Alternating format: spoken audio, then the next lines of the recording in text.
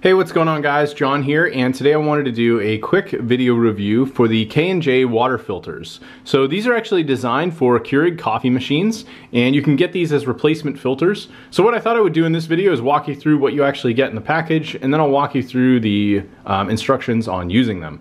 So this is basically what it comes in. You just have a package here. All of them are individually wrapped. I took out one of them just to show you an example of what it actually looks like. So it's basically just a drop-in filter, and it has all the elements inside. It also has a quick instruction manual, which also is labeled on the back of the package as well. So they kind of give it to you twice, one on the package and one on this pamphlet. It just says to soak the filter for 15 minutes in water, hold the filter under running cold tap water for 30 seconds, and then install the filter in the machine per the manufacturer's instructions, and then enjoy your drink. It recommends replacing the filter after 60 days or 60 tank refills for best results. So overall, fairly simple product. Really good to be doing to obviously keep your coffee machine running in tip-top shape and having the cleanest filtered water that you possibly can when you're drinking coffee. So anyway, thought I'd do a quick video review on this. Hopefully you guys found this helpful, and thanks for watching.